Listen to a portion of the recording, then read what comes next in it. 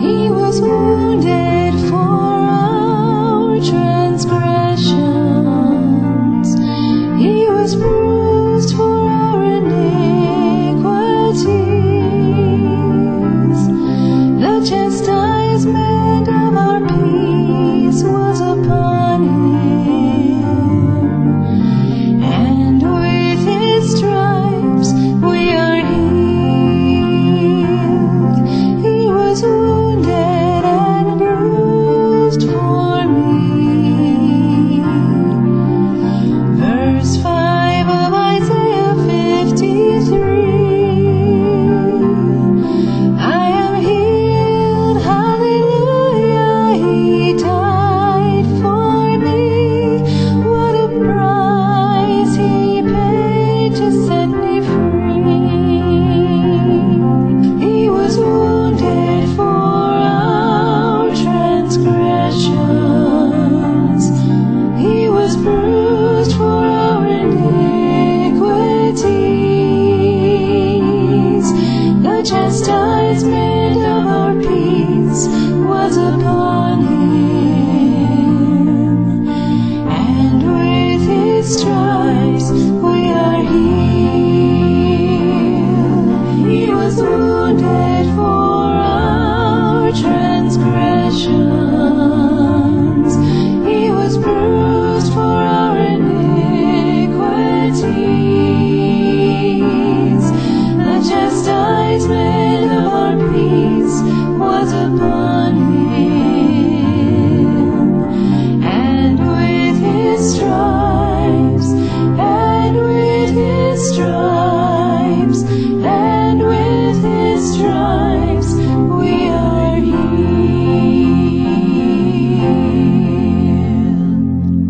Hello and welcome everybody to a new video from York, Juggler 66, Hour of the Truths, and again in collaboration with my wonderful brother in Christ in the United States of America, who you well know in the meantime from Inquisition Update, Tom Fress. Welcome to the broadcast, Tom.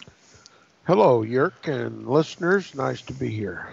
I'm so much looking forward to do the 13th reading of our proving by the New Testament that Jesus Christ was the perfect and only, let's say, the perfect and only and complete fulfillment of Daniel's 70th week 2,000 years ago. Because the futurists teach, of course, that there will be another 70th week, but there's only once a fulfillment of that, and that's Jesus Christ. He did it once and for all, and he said so in his own words. When he was dying on the cross, he said, "It is finished." And a lot of the things that are finished, we read already in Hebrews chapter 10. That's where we're going to continue today. We finished off last time in our reading here in verse 16 of Hebrews chapter 10, which reads, "This is the covenant that I will make with them." And we were referring, of course, to Daniel chapter 9, verse 27, where it says that he will confirm a covenant with many. "After those days, says the Lord, I will put my laws into their heart, and in their minds will I write them. And their sins and iniquities will I remember no more." No, because he brought an end to iniquities. Right, Tom? That's right. He brought an end of sin. He made reconciliation for iniquity. There's no need to remember our sins if they have been forgiven and forgotten. And that's what he did on the cross. He made reconciliation. There's no more outstanding debt between man and God. And Christ bore all of that iniquity on his body, and it all perished with his flesh, and atonement was made as if the Lamb was slain. And that's where they reside today, forgiven, cast as far as the east is from the west. And so we never stand to be adjudicated for sin ever again. Reconciliation, restitution, and conciliation has been made. Reconciliation with God the Father, And the law has been satisfied perfectly and completely by Christ. Never a jot or tittle did he violate of the law. And now we are in him, and as though we had never sinned. And that's what the world finds so difficult to believe. But that's our salvation, belief that Christ fulfilled the law and then bore upon his body our sins and made reconciliation. And to remember our sins is to mock what he did, or to deny what he did, or to call Christ a liar. And to further, to make further sacrifices and oblations is the perfect way to deny that Jesus bore our sins. Yeah, that's why we read in verse 18, huh? Now where Yes. remission of these is, there is no more offering for sin. There's no more sacrifice for sin. That's the point of taking away of the point of the Roman Catholic Church's Mass, That's exactly right. which is just a sacrifice, the Eucharist, which is another sacrifice for sin, because there's no other need to make to make offerings anyway, huh? Just to make sin go away. And this is why Jesus said, "It is finished." Okay, and this is also why Daniel said that he would make reconciliation for iniquity, bring in everlasting righteousness, and cause the sacrifices and oblations to cease. Once reconciliation has been made, there's no more need for sacrifice. And it plainly states in verse 18, for our perfect understanding, he said, now where remission of these, that is, our sins, where remission of these is, there is no more offering for sin. There's no more lamb. There's no more oblation. Okay? We don't pray for forgiveness of sin when we already have it, much less make another sacrifice, as do the Roman Catholics and the Hebrews, the Jews, seeking to build a temple and begin animal sacrifices again with a reestablished priesthood.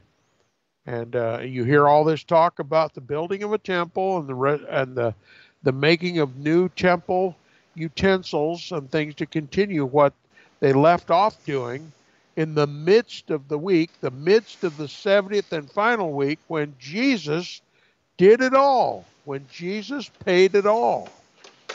And having rejected him, having rejected Christ, they had nothing else to do but to reestablish Temple Mount worship. That was their only remission of sin, was to sacrifice animals. And that's why there's still a clamor for the establishment of a modern nation state of Israel, number one. And then Jews living in the land, they have to be in the land in order to build a temple, to reestablish the I almost said the Roman Catholic priesthood, but that's exactly what they are. Priesthood to make sacrifice, just like the Roman Catholic priests do. That's what a priest does. He offers sacrifice. Can I just interrupt you there for a second, Tom? Certainly. You were using the word oblation, of course, yeah? There's no more oblation. Now, the point is, what you see here, this is a wafer, as you know, in the English, okay? That is what they are offering in the Roman Catholic Church during the Mass as an oblation, right? This is called in German oblate, yeah? Yeah. So this is actually the word host here, the host, as we said in English, or the wafer. The German word is oblate, from oblation.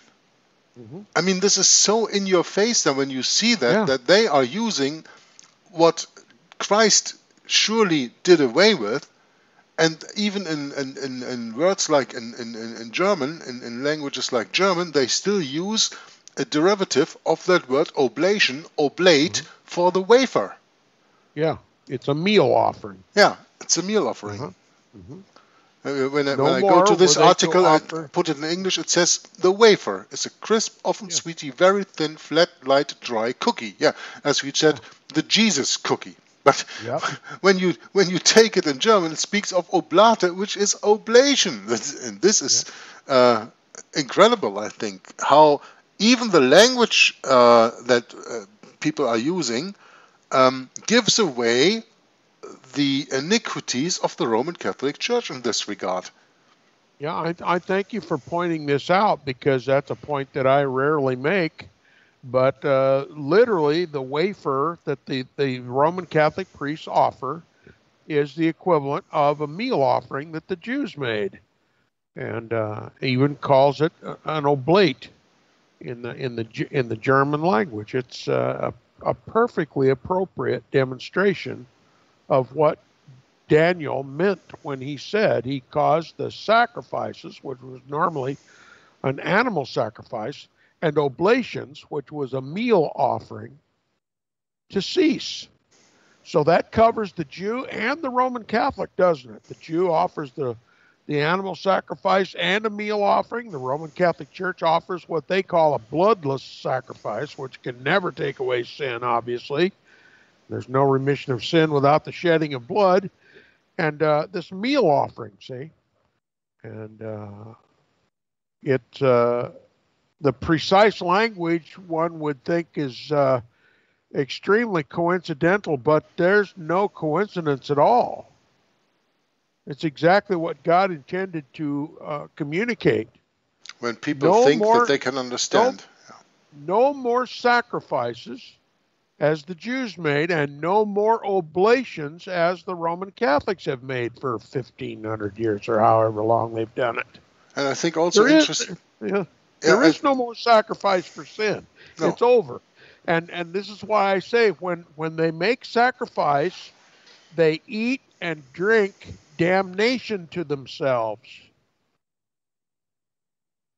I think what also is interesting, Tom, when you have a look at this wafer, you see the corn in there. What is it? The cereal. Yeah, cereal. Yeah. And the word cereal comes from the goddess Ceres, which is another form of the Queen of Heaven. So this actually is an offering for the Queen of Heaven.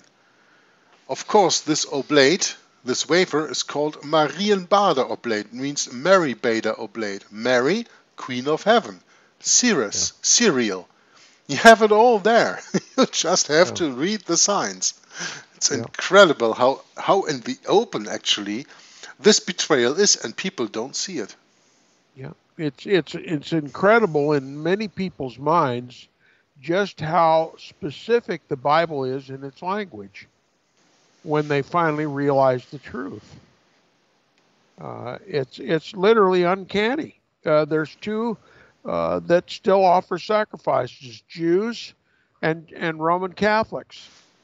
And the very language that they use to describe their sacrifices is used by Daniel in his prophecy in chapter 9, verse 24 through 27.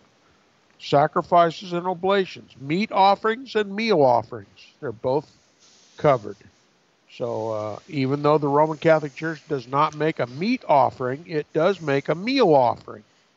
A man-made wafer made out of wheat and salt, and it's made normally by the nuns, by the hands of the nuns.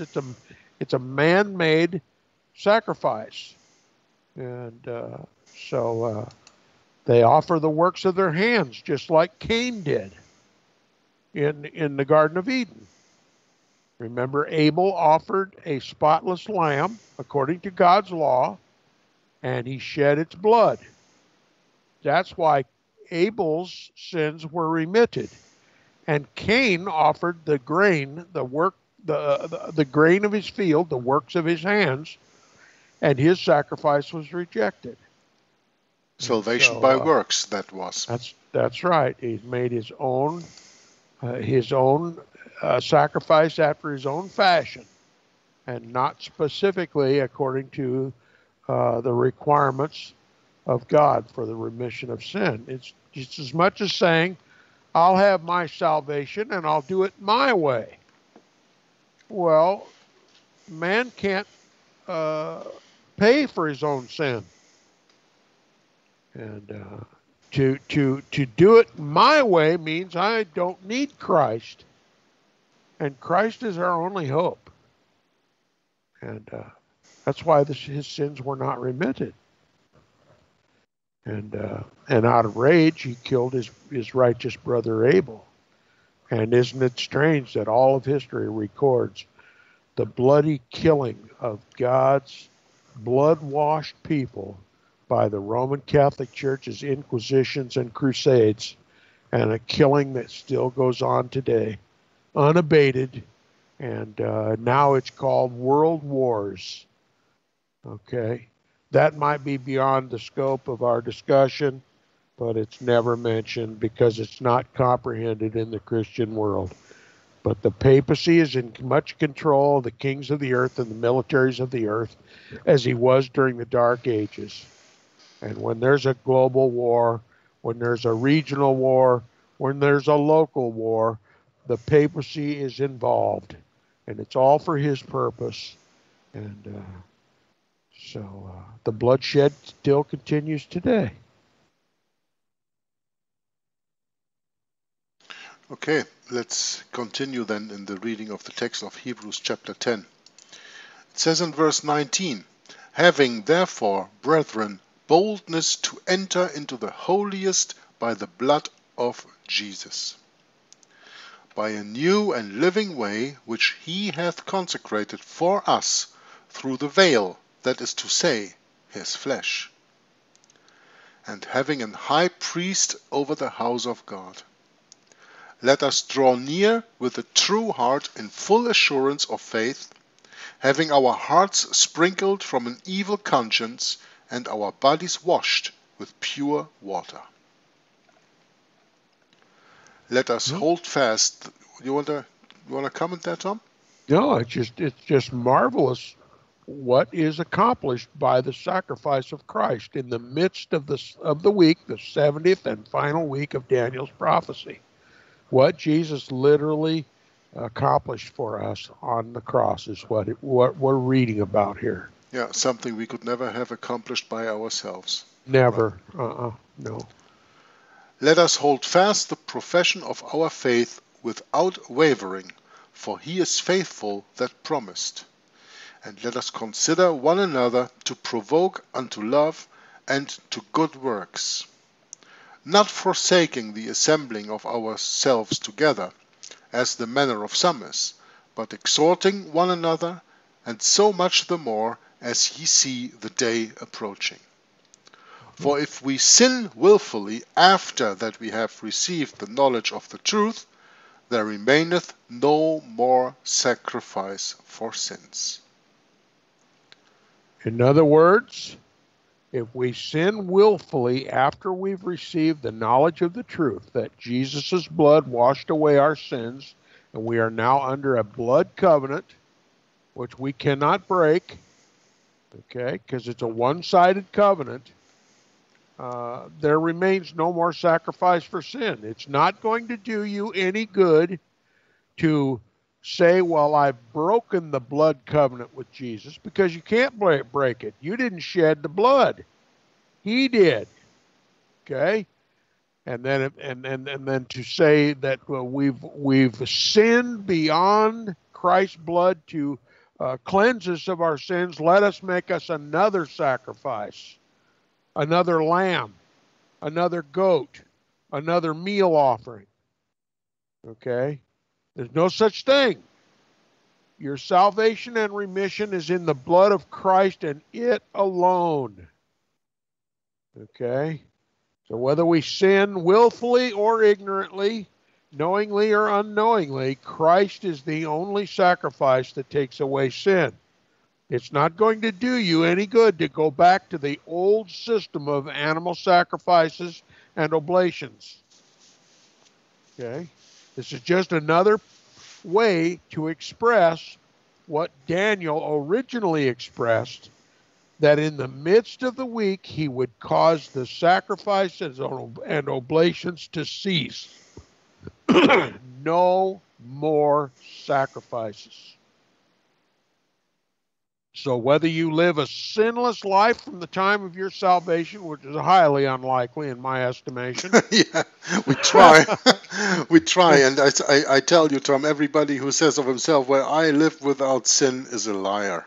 Oh, absolutely. A liar. Absolutely. I mean, in verse 26, it says, if we sin willfully, and even that happens, even for a reborn Christian. Sure. You know, we try to avoid sin, of course. I know, because it is against our new nature. Yeah, against it is our against nature. our new character. Yeah, God has written His law in our hearts. yeah, and we will go against that what is written in our hearts. But still, sometimes we do that. I think nobody can ever speak himself completely free of it. But the wonderful thing is that then we still have Christ. If we humble ourselves and be meek and go on our knees back to Jesus Christ, He will forgive us for that. That's why But Paul only He said, will forgive us for it, and there's no other forgiveness. I am the way, the truth, and the life, and nobody comes to the Father but by me, Jesus Christ said. And this is so important to understand. Of course it can happen that we sin willfully. Otherwise, Luke or whoever wrote the book of Hebrews, because I don't think that was written by Paul, if I remember correctly, I think it is attributed to Luke, who wrote the Gospel of Luke, of course, who wrote this. Even he says, for if we sin willfully, that means we sin willfully, because we are still in the corrupted flesh here. That's right. And there's nothing we can do about it. We strive not to sin, we strive to be perfect, but we cannot be perfect as long as we are in this sinful, damnable, fleshly, corrupted material body. Yes. Sin is an exception rather than the rule in the state of salvation. And this is why Paul said, if we sin, we have an advocate with the Father. Yeah, right. And he said, if we sin, we confess our sins, and He, God, is faithful and just to forgive us our sins and to cleanse us from all unrighteousness. Okay? So the blood of Christ is a gift that keeps on giving as long as we're in this sinful robe of flesh that is prone to sin, that is against us, against our conscience all the time. We wrestle with this sinful flesh. Its nature is to sin and to satisfy its wants and desires, which are not holy. And yeah, even Paul said it, Tom, and I think you know this verse better by heart than I do, when he says, the things that I hate I do, and the things that I want to do I can't, or something like that. Yes, he says that which I would do I do not, and that which I would not that I do, he said. Yeah, exactly. So those going around with pious looks and say that they've conquered sin in their lives, I just nod patiently and walk along. So it's just sometimes, we become so holy as to render Christ's blood unnecessary, which is absolutely ludicrous. But if you try to argue with someone like that, they'll just go to the greater lengths to describe to you how perfect and sinless they are, and embarrass themselves even more. So I just leave them alone. Yeah. It remembers of that encounter that Jesus had with this one guy who said, I have never sinned in my life. Yeah, that was the rich young ruler. The rich young ruler. And of course, he was speaking to the only flesh and blood man in the history of the universe that never sinned, and that was Jesus. And what he was literally doing, whether he knew it or not, he was literally telling Jesus that he was the Messiah. And Jesus plainly said, okay, if that's true, then give up all that you have and follow me. Like Jesus did, right? Give up all that he had in heaven, even his throne, and follow Christ. And that's when the rich young ruler had to walk away. Why? Because he wasn't the Messiah. few people really comprehend what that story is all about.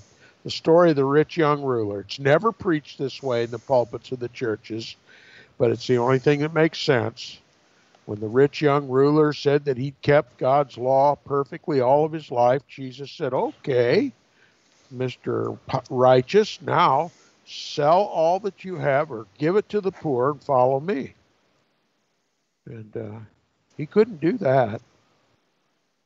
Only Messiah could give up everything to redeem mankind. And he did. And thank God he did. Or we would be without hope. So, anybody who claims to be sinless is essentially claiming to be Messiah, because the Bible plainly says all have sinned and come short of the glory of God. That is a fact. There's no exception to that rule. There's only one flesh and blood man that ever lived that did not sin, who never sinned, and that was Messiah the Prince. And to claim that you're sinless is to claim that you are the Messiah the Prince that Daniel prophesied. It's blasphemy to say that you're sinless. Okay? Our sins are washed away in the blood of Christ because we've all sinned and we're all in need of saving. And it's only Christ's blood that washes away our sins. And we had nothing to do with it. Jesus did it alone, unassisted, without our help, without our input. And that's why salvation is eternal. And that's exactly why if we sin, if we knowingly sin after we have believed, there is no more sacrifice for sin. Only Jesus and his blood. The self-same sacrifice that forgives all our sins continues to wash away our sins.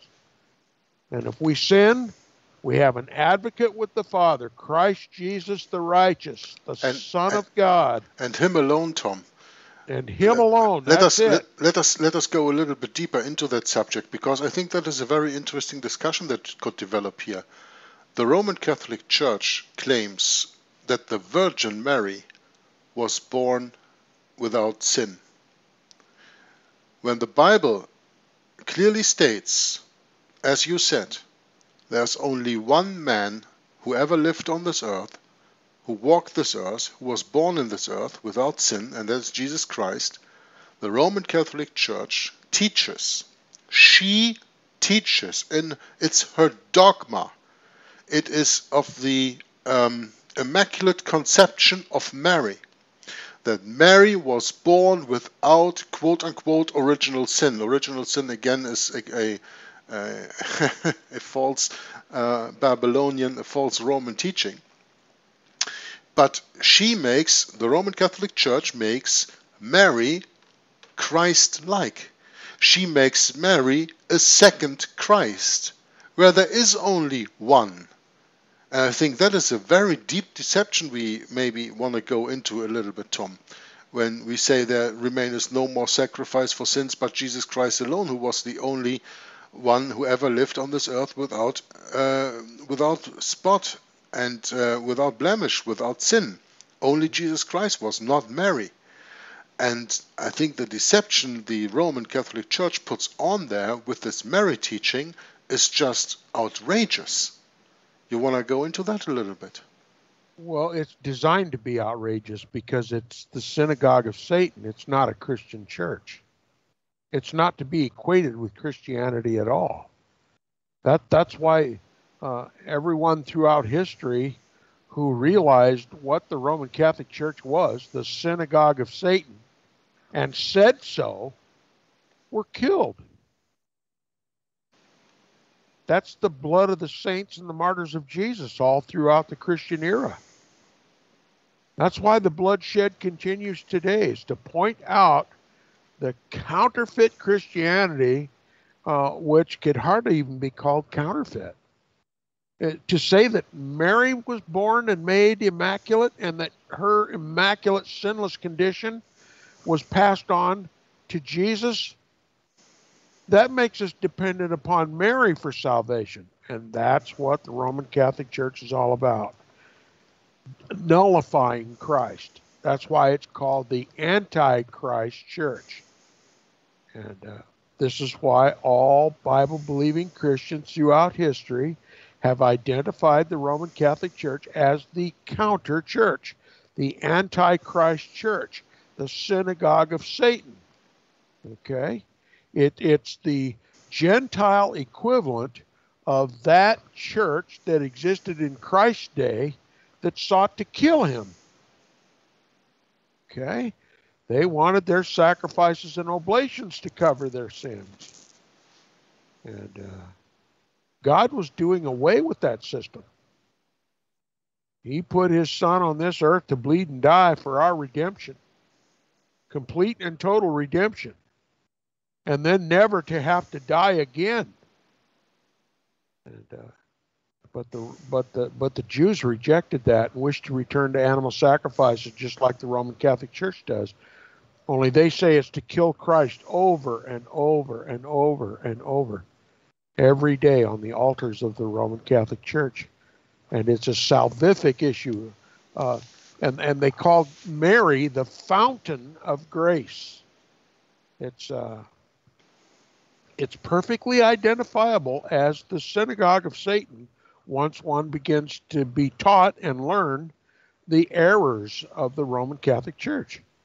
But it's considered antisocial, it's considered controversial, it's considered hate speech, and every other error to point out this antichrist dogma of the Roman Catholic Church and how it opposes Christ in every aspect. It was as if Satan created a mastermind of counterfeit Christianity to oppose Christ on every count. That's what the Roman Catholic Church is assembled to do. That's what it has done throughout the entire Christian era, and that's why it seeks to destroy God's people throughout the entire Christian era.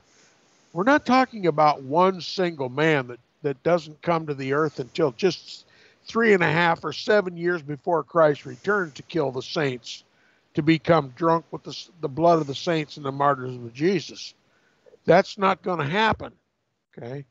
We're talking about an ages-old foe of Christ, the papacy, which grew up in the power vacuum left by the restrainer when he was taken out of the way and left Rome and took up his residence in Constantinople. The Caesars of the Roman Empire. Then the papacy became the Caesar, the papal Caesar, okay? And he's been persecuting God's people ever since. Look, the truth of the Bible, the truth of history, as we have it in the Bible, makes far, far more sense than the ridiculous fables taught in all the churches today about the Antichrist. And the reason people walk the streets in a daze and can't figure out what in the world is going on in this world is simply because they don't know who the Antichrist is, and they don't know who he's in bed with. And sadly to say, he's in bed with all the kings of the earth and all the pastors that preach the futurist lies and direct us to a false Antichrist. The reason we don't know who to pray against is because we don't know Christ's enemy in this world. Satan has put upon the throne of the world the Antichrist, the papacy, which reigneth over the kings of the earth in that city, that great city that sits on 7 hills in Rome. And this isn't new. This is what has been believed by Christians throughout the entire Christian era. It's only new to us because we're hearing it for the first time. But you have to ask yourself, why are we now just hearing this for the first time? Because they're trying to deceive us. They have deceived us. I call it the greatest deception since the Garden of Eden, to hide from us the true identity of the man of sin, the son of perdition, the biblical, historical, and prophetic Antichrist, the one who has reigned over the kings of the earth for 15 to 1800 years. Depending on when you want to mark the start of the papacy, that's the start of the reign and the rule of Antichrist in this world. The papacy is, was, and always will be, until Christ returns, the Antichrist. And he's going to continue in his prophetic role until Christ returns. And we ought to pray against him. We ought to preach against him. We ought to identify all of his lying wonders, all of his false doctrines, and mark him Ichabod. Okay? Mark him as the man of sin. And stand fast on that belief, even if it causes us to be killed. All right? That's how important it is. Jesus is the Christ. The papacy is the Antichrist. That's the way it's always been for God's people in the Christian era. And waiting for the man of sin to come in the future as if he doesn't exist. That's the delusion that is taught from the pulpits of all the churches in this country and around the world. That we don't have to, the Antichrist is no factor. The Antichrist is no threat. The Antichrist is not here yet. That is the deception. Okay? And now, since they have us all believing this, what could be their objective? Well, to have a future fulfillment of the 70th week of Daniel in the modern nation state of Israel, with Jews living in the land, building a temple and a priesthood, beginning animal sacrifices again, and then making a treaty, a covenant with many for 1 week, in the midst of the week, to break that treaty and cause the sacrifices and oblations to cease. You know, can you tell me now already what's the purpose of all this? To bring in a false Messiah. That's what it's all about. That's what it's all about. All they have to have is a false Messiah to sign a false 7-year peace treaty with the Jews, and then break that treaty after 3.5 years in the midst of the 70th week, they call it, and cause the sacrifices and oblations to cease, and then possibly stand up in this new modern Jewish temple and proclaim himself to be God, or set up some kind of a statue or something and command the whole world to worship it. You won't be able to convince one single futurist Christian that that is not the Antichrist. It's all a charade. Because to them, it's the fulfillment of Bible prophecy. So once this Antichrist is done away with, somehow taken out of the way, and the whole world believes that the Antichrist is now gone, what's the only thing left to do? To receive Christ. And just as the papacy creates this Antichrist figure to sign a peace treaty, the Antichrist will create another Savior. And I believe it'll be the last Pope. And the whole Christian world will receive him. And Jesus even predicted it. He said, I came in my Father's name, and you received me not. But there's one who comes after me, who will come in his own name, and him you will receive. And no, contrary to what all the experts and the theologians and the doctors of divinity tell you, it was not Bar Kokhba. It's the Antichrist Jesus was speaking of. There's one coming after me who will come in his own name, that is one the Father did not give him. He will come in his own name, and him you will receive. Have the Jews received their Messiah yet? No. So who do you suppose that would be?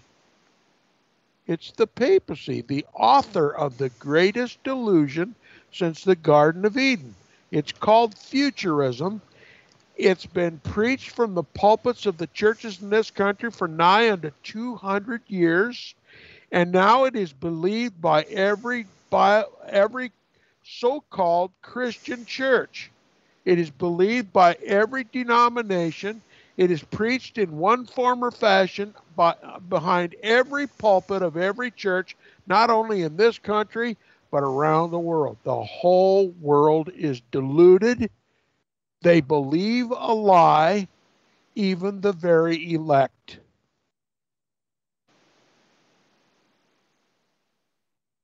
And who do we have to blame?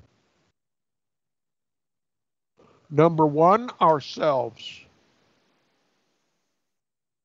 For allowing ourselves to be deceived. But the blame belongs to the pastors and the priesters, the seminarians that don't read and study the scriptures for themselves. They just believe and teach whatever they've been told. And they get their learning from Jesuit professors in the Protestant and evangelical seminaries. They were long ago infiltrated by the Jesuit order, a Jesuit order that has sworn to destroy Protestantism from the face of the earth. And that's how they decided to do it. And it worked. Or has it? That's up to us. Back to you, Jörg. Yeah, it still works, Tom. It hasn't stopped working. They are continuing their agenda all the way along, and the only thing we can do about it is a very easy solution, I'd say, and that is just to pick up this book and read our Bible. Read the only truth that God has provided for mankind in this world. I mean, there are some very good authors also, like Henry Gretton Guinness, James Atkin Wiley, and true Protestant reformers. The list is endless. It's John hard Fox, on and so many you could name, but you know, the point is the only truth is without spot and blemish to be found in the Bible, and we should read our Bible. This is why we are going through Hebrews 10 to show to you that in this book, in Hebrews chapter 10, for example, also in other places, and we are going into those later on, the truth is recorded. It is recorded that Jesus was and Jesus is the Christ, that Jesus was and Jesus is the Messiah, that Jesus was and is the only fulfillment of the prophecies of the Old Testament. And I'm not speaking of Daniel chapter 9 explicitly. Daniel chapter 9 is only giving us the perfect time of his coming and the points that he's doing. But there are other chapters, other prophecies of Jesus Christ, so many, like for example Isaiah 53, the quote-unquote forbidden chapter or forgotten chapter. The forgotten chapter, I think it's called. So many prophecies about Jesus Christ have been made. He is the only fulfillment, and the book that he actually gave to us, the Bible, or he gives to us, still gives to us, the Bible, if you use an uncorrupted, correct Bible, preferably in English, the 1611 authorized version of the King James Bible, when you read that, you have a perfect record of exactly that. And you will not be easily deceived. I don't say that you won't be deceived, but you won't be deceived as easily as all of mankind is. Right, Tom? Certainly, counterfeit Bibles played a large hand in enabling people to believe in the futurist deception, this carefully devised fable that the 70th week of Daniel is yet future. That is only possible through corrupted Bibles and corrupted pastors. And the Jesuits have worked overtime. In the Dark Ages, they forbid people to read the Scriptures. And when the printing press and the popularity of the Scriptures became such that they could no longer forbid people to read it, they corrupted it. So the truth was destroyed in it. And so it is absolutely critical to get the right Bible. to get the truth. And a Jesuit corrupted Bible is strategically corrupted to force you to believe a lie and to justify lies and fables to being preached from the pulpits of your churches. So we don't want to believe liars. Look, these new Bibles can't even agree with themselves, let alone to agree with the authorized King James Bible. It's obvious which Bibles are counterfeit. Those Bibles that can't interpret themselves, they are the counterfeit Bibles. The authorized King James Bible interprets itself. You have no need for an interpreter. That's how you tell an authentic Word of God from a counterfeit Word of God. When a child is telling the truth, he tells the truth every time, the same way. When a lying child tells the story, it changes every time he tells it. That's how we distinguish the true Bible from the counterfeit. And the counterfeit Bibles don't agree with themselves. They don't agree with one another. And it shouldn't deceive anybody. But we use every kind of excuse to justify reading a counterfeit Bible. Well, it's easier to read. Well, they do away with the these and the thous and all this nonsense. Absolutely nonsense. So get yourself an authorized King James 1611 version of the Bible and read and know that you're getting the truth from Almighty God. He is powerful to preserve His own word, not to lead us astray. And how could we be held accountable for the Scriptures if the Scriptures, the authentic Scriptures, no longer exist? God is able and powerful to not only create the universe and everything that's in it, and then to provide for our salvation perfectly and completely, but also to make sure that we have the unadulterated truth. So, the idea that God is able to preserve His word is lost. People don't even comprehend that anymore. But what's because we've never been told that Satan is intently attempting to destroy, to counterfeit, and to corrupt the Bible. I mean, after all, we've seen example after example after example how the papacy is a counterfeit Christ in the world. Satan is working overtime to counterfeit everything God has. Certainly, we have to understand that Satan has been successful in counterfeiting God's word. You could just name them all, but it would take a half an hour to name all the false Bibles in the world. And interesting, Tom, since I'm German, when I read in German Daniel chapter 9, verses 24 through 27 for the very first time, I think that was in the Luther Bible of 1984, which is a very much corrupted Bible, by the way. Then I read it in the Luther of 1545, which is also not a very correct Bible altogether. Every German Bible that I read, Daniel chapter 9, verses 24 through 27 up to now, I couldn't even understand it. And German is my mother language, yeah, my mother tongue, as they say, yeah. And I cannot understand that written in there. So I made a few videos where I translated Daniel chapter 9 verses 24 through 27 into German, called them the greatest deception since the Garden of Eden in German, and I provided the correct text translated from the 1611 King James Bible, and now all of a sudden it's for the very first time it makes sense. And there's another example that we could talk about in this regard. Of course, you don't know that because you don't speak German, but you have to take my word for it. Isaiah chapter 14. Isaiah chapter 14 is famous for pointing out Lucifer's rebellion in heaven. How art thou fallen from heaven, O Lucifer, son of the morning? And the corrupted King James Bible even uses an exclamation mark after that sentence, where there needs to be a question mark, because, that's a question. The point is, in the English version, after that, it says 5 times I. I will exalt myself above the clouds of heaven. I will also sit in the mount of the congregation. I will do this. I will do that. I don't know it by heart, but that's no problem. I always have a Bible here. If I need to read it exactly, I open my Bible and I read it. But the point is, these 5 I's are very important, because with that you have an explanation of the pentagram, of the 5-pointed star that is used all in the world. Just look at your American flag and the stars. There are 5-pointed stars, a pentagram, and that has to do with the 5 eyes of the rebellion of Lucifer in heaven.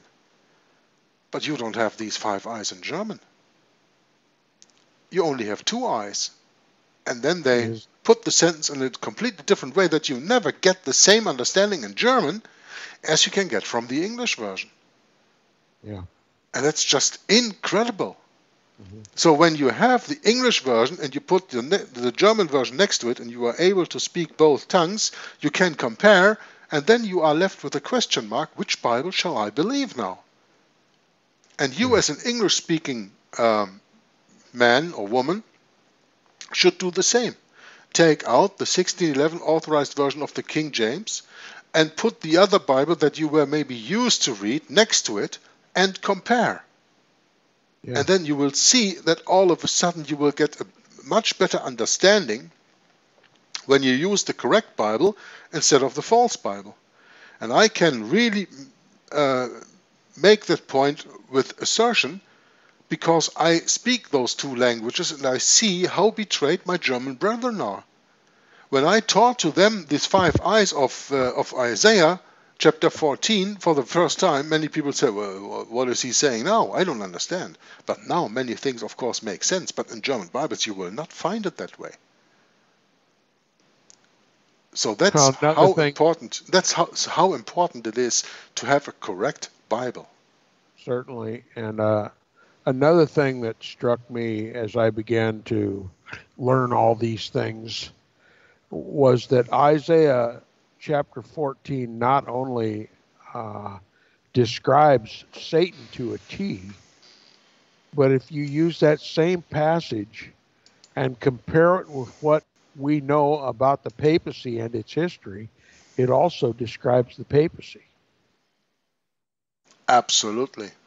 And when this is why many people might not understand when I speak of the papacy, I speak of him not as the vicar of Christ, which is his official title, but in reality, in truth, he is the vicar of Satan. And as a matter of fact, Martin Luther and many of the Protestant reformers likened the papacy to Satan hidden behind a robe of flesh. That's how they describe the papacy. Satan himself hidden behind a veil of flesh. And invariably in their writings, eventually they'll bring up Isaiah chapter 14 and point out how it is actually describing not just Lucifer, not just Satan, but the papacy itself. The identity is unimpeachable. Okay? We have a counterfeit Christ, a representative of Satan in the world, and that man is the man of sin in Rome.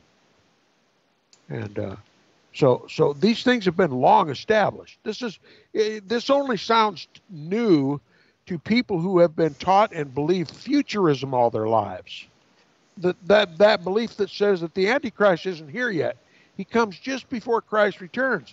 If you believe that, you can hardly believe what we're telling you, except that what we're telling you makes far, far more sense. And it also shakes hands with history. Makes, for the first time in our lives, it makes history make sense. And but what is so remarkable, if you will just take the time and begin to read the writings of the Protestant reformers and the Protestants throughout history, the Protestants that preached Christ long before the Protestant Reformation, you'll find out they all believe the same thing. They believe what Yerk and I and others have taught and are teaching today. And of course, it falls on deaf ears because futurism is so ingrained in the Christian world today as to be almost impossible. I mean, they've been imprinted with futurism and all of these false hopes of futurism, when the reality makes far more sense and is so consistent with history as to be literally unimpeachable. And futurism all of a sudden appears to be a childish fabrication, not even a respectable fabrication. It's childish in its nature. It is so imbecilic as to be embarrassing. Now, I'm not looking down my long nose at anyone. I believe this nonsense, this futurist nonsense for 50 years of my life. I was preached it by pastors and teachers and aunts and uncles and parents and cousins and my closest, dearest family all my life.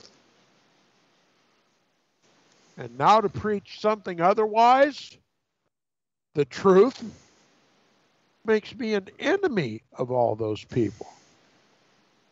Am I become your enemy because I tell you the truth, Tom? That's the truth. When you attempt to tell the truth in this world, you have no friends, you have no family, and you've got to be satisfied to stand alone with the truth. If your life depends on fellowship, you better stay away from the truth. Oh, yeah. That's right. If your life and your satisfaction and your happiness in this world is determined by other people, you better stay away from historicism. Because you're going to be disappointed. You're going to stand alone. You're going to be lonely. You're going to be acquainted with loneliness. You better be happy with the fellowship of Christ, because that's all the fellowship you're going to have. And if you're fortunate enough and blessed enough to find another human being that's willing to embrace the truth at all cost, hang on to him like a brother. Back to you, Yerk. Well, Tom, thank you very much for your explanation. I just want to make two more points to the end of the video here that we can go through. One point is compare now what you see on the screen right now. This is the AV 1611 King James Bible. Means the authorized version of 1611 with the original text that you can see, of course, in the old writing with the U instead of the V. Isaiah chapter 14, verse 12. How art thou fallen from heaven, O Lucifer, son of the morning? Question mark. How art thou cut down to the ground, which didst weaken the nations? Question mark. And this is the standard KJV, which probably 95% of the people use and think that they have the correct version, which is the corrupted 1769 Blaney version of the King James Bible, where it says, how art thou fallen from heaven, O Lucifer? I'm not speaking about the difference that it uses a V instead of a U. Son of the morning, how art thou cut down to the ground, which didst weaken the nations? But I speak of the exclamation mark instead of the question mark. Why in the world would you change 180 years after, or 160 years, sorry, after the first bringing out of the King James Version, the sentence, which is clearly in its form as it is written, a question, and use it as an exclamation? That gives a wrong understanding to many people, and that is something that you have to understand. Yeah. Why would they do that? This is why Tom and I always make the point, if you use a King James Bible, then make sure that you use the 1611 authorized version. Yeah? There's another problem with this version, the the correct version on the internet, and that is that the words in italic, which are added to the original texts, are not in italics on the online version. You will only find that in the printed version. So therefore you always need to have a printed version with you. But that is just another point that I'm going to make. I think this is very clear. We see it right here on the screen. Exclamation mark 2 times, and in the original it is a question mark 2 times. And another point that I want to make, Tom, that is, let's go there just a second. Well, before we go, let me more perfectly describe why it's essential to have the 1611 in the case of the punctuation marks. If the first verse ends in question marks, that's indicating to us that God is asking a question. How art thou fallen from heaven, O Lucifer, son of the morning? How art thou cut down to the ground, which didst weaken the nation? Question mark. There's 2 questions answered or asked, and that demands an answer. Exactly. And the answer comes in verse 13. For, or because thou hast said in thine heart, I will ascend into heaven, I will exalt my throne above the stars of God, I will sit also upon the mount of the congregation in the sides of the north, I will ascend above the heights of the clouds, I will be like the Most High. Okay?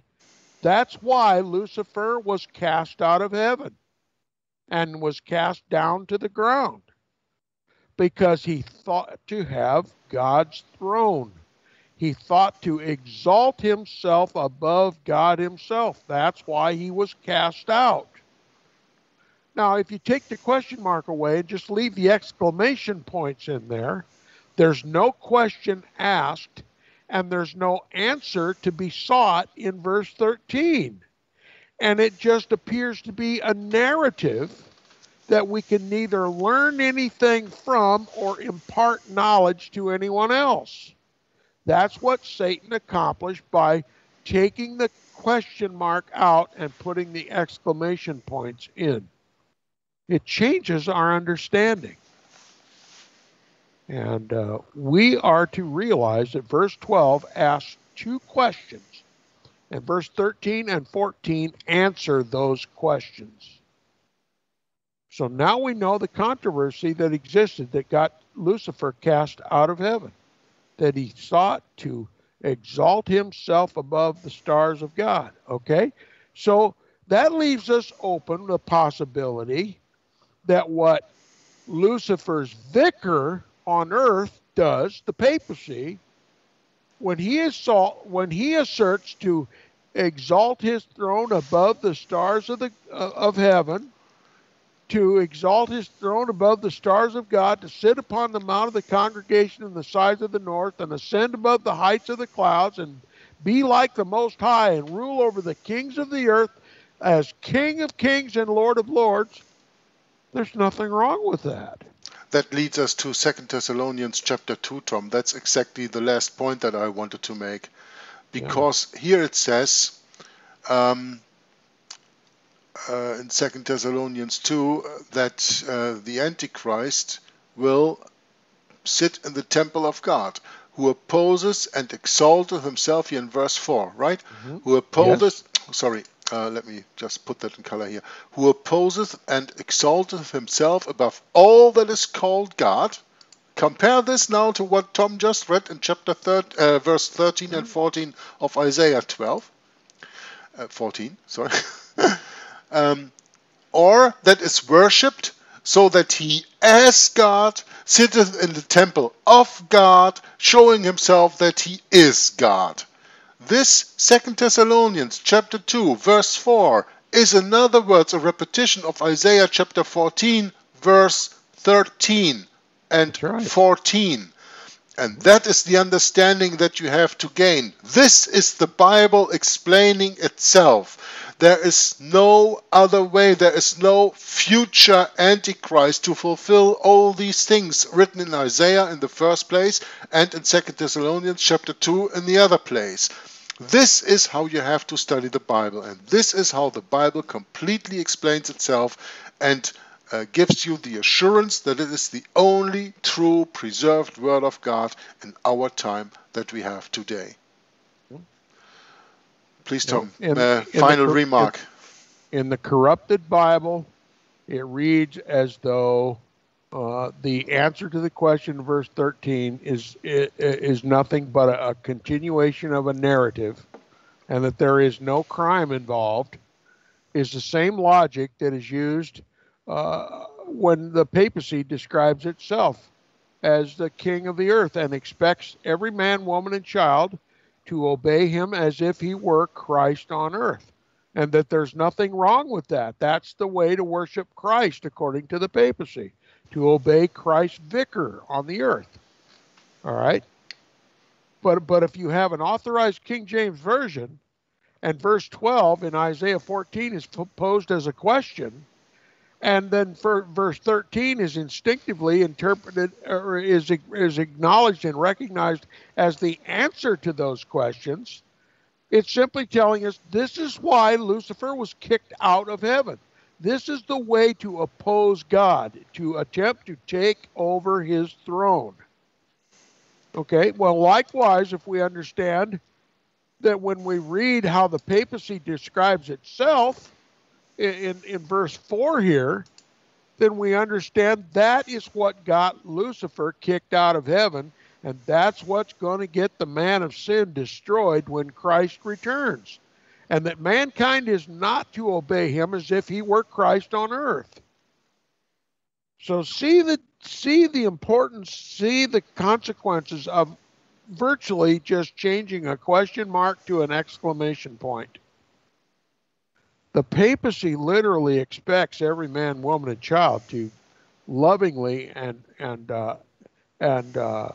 loyally acknowledging the papacy as Christ's replacement on the earth and worship him as though he were Christ, and to have the power to claim the power to himself to put to death anyone who will not bend the knee and bow and worship him. He's counterfeiting Christ.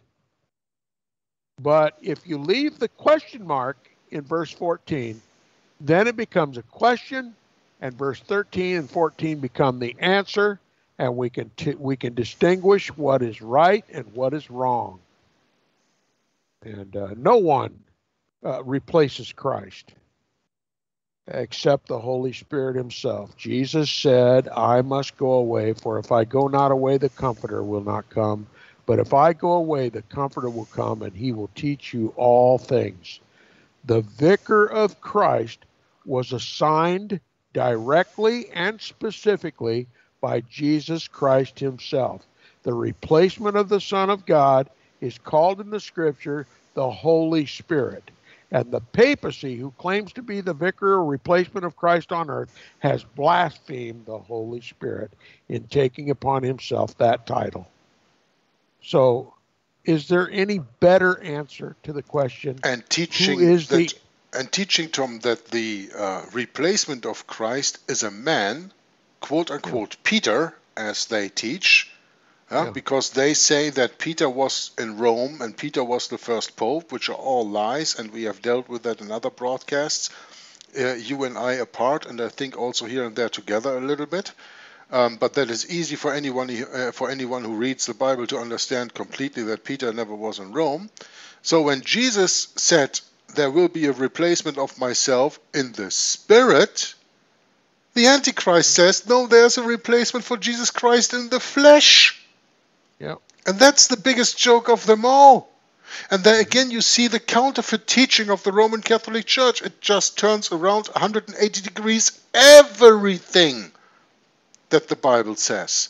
When the Bible says the substitute of Christ here on earth will be the Holy Spirit, announced by Jesus Christ himself, the Roman Catholic Church twists the Bible and says, no, the replacement of Christ here on earth is Peter and his succession of quote-unquote apostolic succession. Isn't that a nice way to end this broadcast today, Tom, and to think about? That again, the Roman Catholic Church turns around biblical teaching 180 degrees. The Bible says it will be a spirit. Man says it will be a man, exalting himself above all that is called God. Right? Yep, that's right. Couldn't have said it better. You know, who is a blasphemer of the Holy Spirit? One who says that he has replaced Christ. And there's only one on earth. There's only ever been one on earth. That's the papacy. You can't get it wrong, folks.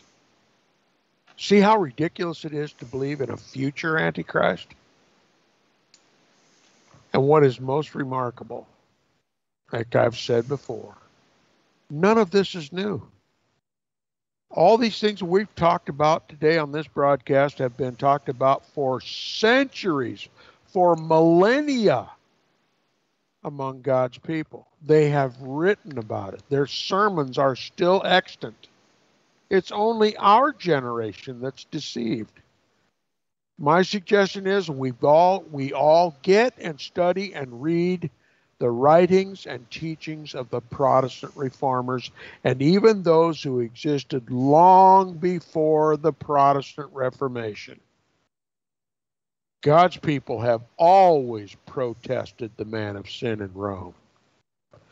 The Protestant Reformation of 1517 only marked a grand exodus of Roman Catholics out of the Roman Catholic Church, coming to the Protestant truth that has existed since the days of Paul and the Thessalonians.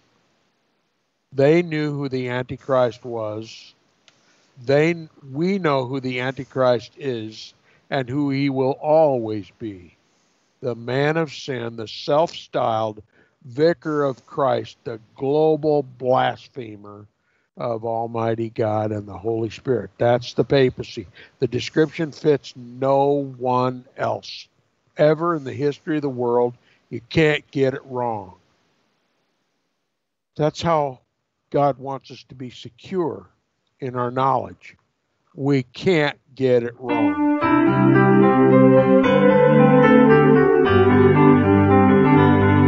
Oh, magnify the Lord with me, and let us exalt his name together. Oh, magnify the Lord with me, and let us exalt his name together. Let's magnify the Lord so that he is seen more clearly. Psalm 34, verse 3. Let's exalt his name together by living pure and holy. Psalm 34, verse 3.